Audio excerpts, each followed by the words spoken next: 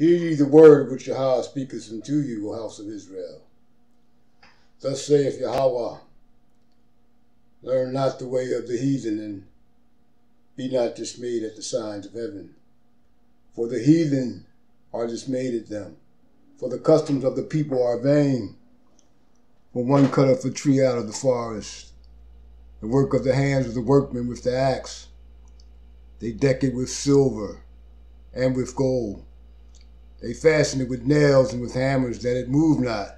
They are upright as the palm tree, but speak not. They must needs be born, because they cannot go. Be not afraid of them, for they cannot do evil. Neither also is it in them to do good.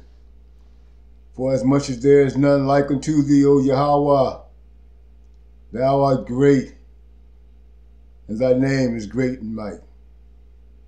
Hallelujah!